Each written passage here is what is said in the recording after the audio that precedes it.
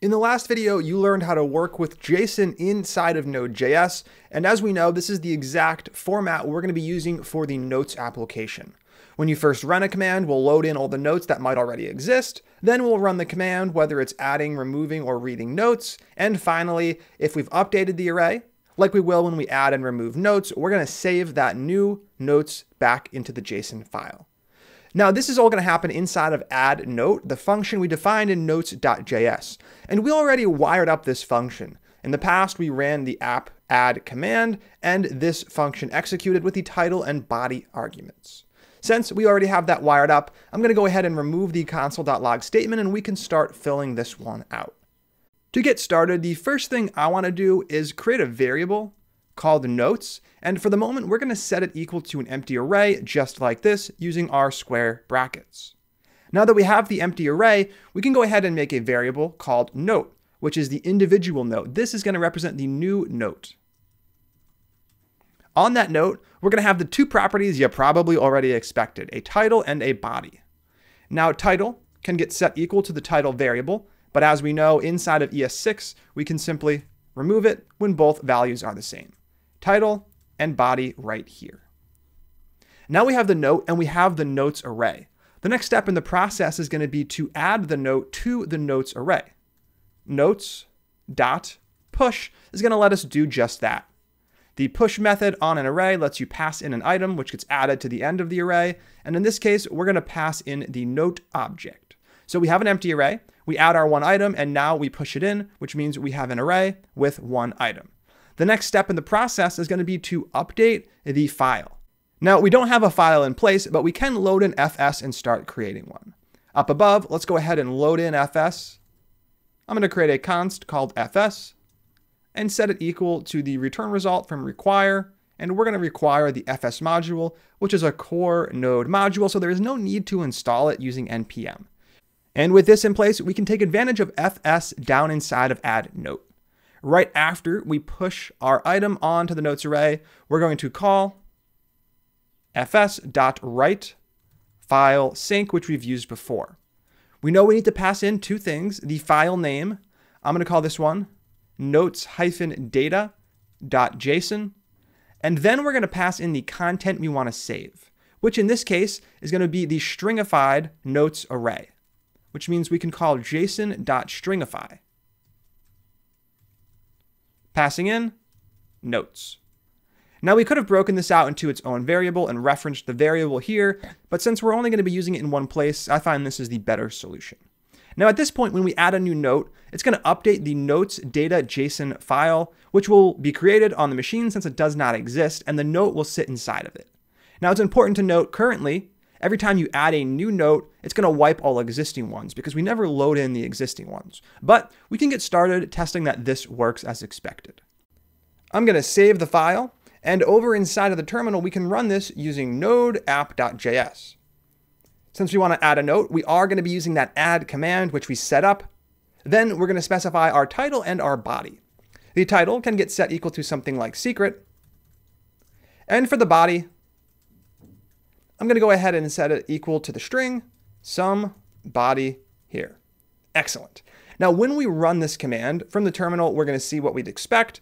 A couple of the file commands we added. We see the command add was executed, and we have our yargs arguments right here. Everything looks great. The title and the body do show up. Back inside of Atom, we also see we have a new notes-data.json file. And right here, we have our note with the title secret and the body some body here. And this is fantastic. This is the first step in wiring up that add note function. We have an existing notes file, and we do want to take advantage of these notes. If notes already exist, we don't want to simply wipe them every time someone adds a new note. That means up above at the beginning of the add note function, we're going to want to go ahead and fetch those notes. I'm actually going to do it right here below where I define the notes and note variable.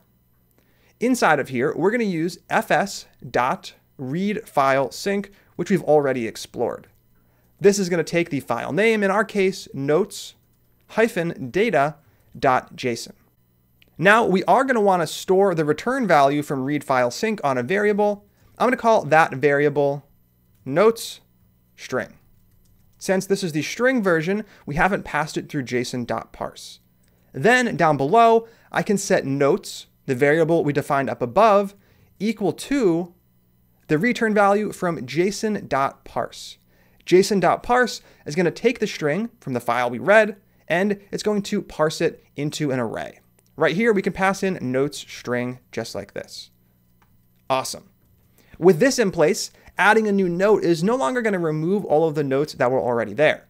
We have a note with a title of secret and a body of some body here. I'm going to use the up arrow key to load in the last command, and I'm going to navigate over to the title and change it to secret2 and rerun the command. This time around, you can see we now have two notes inside of our file. We have an array with two objects. The first one has the title of secret, and the second one has the title of secret2, which is brilliant. Now there is a problem here. If the notes data file does not exist, which it won't when the user first runs the command, I'm going to go ahead and delete it to show you what happens, the program is going to crash. We can prove this by simply rerunning the last command after deleting the notedata.json file. Right here, you can see we're actually getting a JavaScript error. No such file or directory exists. It's trying to open up the notesdata.json file, but without much success. To fix this, we're going to use a try-catch statement from JavaScript, which hopefully you've seen in the past. If you haven't, we're going to go over it really quick. To create a try-catch, all you do is you type try, which is a reserved keyword, and then you open and close a set of curly braces. Inside of here is the code that you're going to run. This is the code that may or may not throw an error. Down below, you're going to specify the catch block. Now the catch block is going to take an argument, an error argument, and it also has a code block that runs. This code is going to run if and only if one of your errors in try actually occurs. So if we load the file using read file sync and the file exists, that's fine, catch is never going to run. If it fails, catch will run, and we can do something to recover from that error. With this in place, all we're going to do is move these two lines into try. That's it. Nothing else needs to happen. We don't need to put any code in catch, although you do need to define the catch block. Now let's take a look at what happens. The first thing that happens is we create our static variables, nothing special there. Then we try to load in the file. If this fails, that is fine, because we already defined notes to be an empty array. And if the file doesn't exist and it fails, then we probably want an empty array for notes anyways, because clearly there are no notes. There's no file. Next up, we're going to parse that data into notes. There is a chance this fails if there's invalid data in the notes-data.json file. So these two lines, they could have problems, and by putting them in try-catch, we're basically guaranteeing that the program isn't going to work unexpectedly, even if the file doesn't exist, or if it does exist, but it contains corrupted data. With this in place, we can now save notes and rerun that last command. Note, I do not have the notes data file in place. When I run the command, we don't see any errors. Everything seems to run as expected. And when I visit Atom, you can see the notes data file does indeed exist, and the data inside of it looks great. This is all we need to do to fetch the notes, update the notes with the new note, and finally save the notes to the screen. Now there is still a slight problem with add note.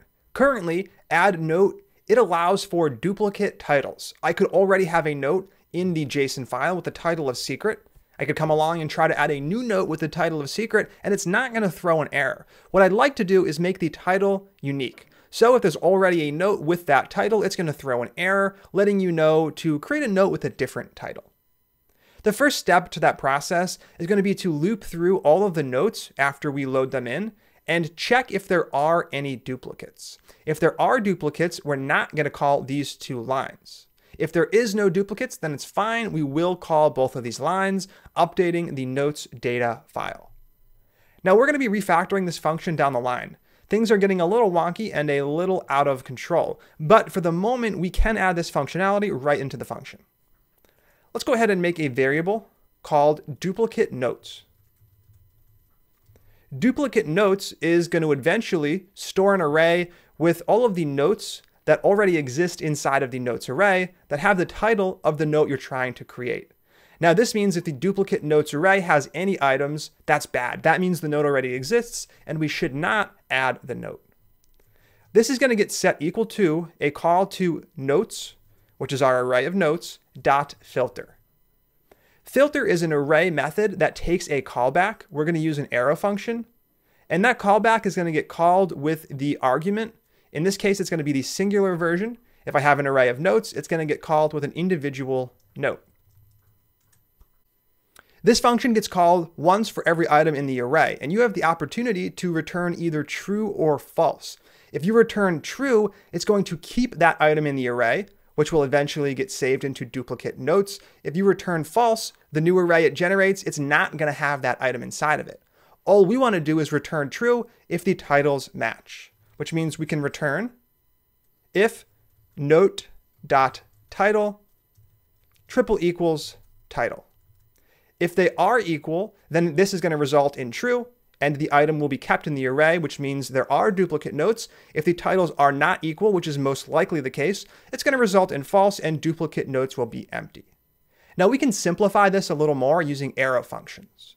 Arrow functions actually allow you to remove the curly braces if you simply have one statement like we do here. I'm going to go ahead and copy this statement to the clipboard, excluding the return keyword and the semicolon. Then what I'm going to do is delete everything from the closing curly brace to the opening curly brace. Right here, I can paste in my statement. This is perfectly valid using ES6 arrow functions. You have your arguments on the left, you have your arrow, and on the right, you have one expression. The expression doesn't take a semicolon, and it's automatically returned as the function result. This means the code we have here is identical to the code we had earlier, only it's much simpler, and it only takes up one line. Now that we have this in place, we can go ahead and check the length of duplicate notes. If the length of duplicate notes is greater than 0, that means we don't want to save the note because a note already exists with that title. If it is 0, we're going to go ahead and save the note. If duplicate notes dot length is equal to 0.